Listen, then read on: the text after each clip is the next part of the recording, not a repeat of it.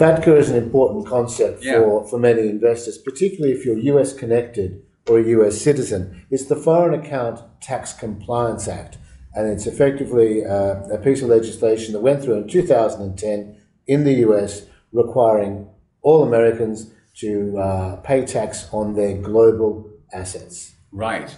So wherever they are, they still have to pay taxes to the American government. Right. Right? That's what it is. So it only concerns Americans, FATCA. Well, that's another complex point. It does only concern Americans, but then there's another question of how we define who's a US connected person. Yeah, because that's another thing, indeed. Like, when are you considered to be a US citizen? It's a great question, and one that so many people struggle with. I mean, the easiest definition is if you were born in the US, or if you're born outside the US to at least one US citizen parent. So most people then would recognize that. They probably have a US passport, or if they were born outside the US, they may not have their US passport.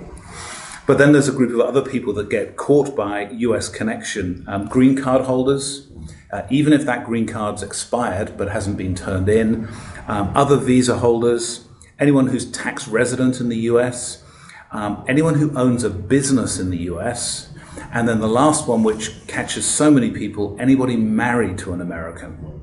Right. Okay. And that also makes you a US connected person, and means that you are part of this FATCA regulation. Absolutely.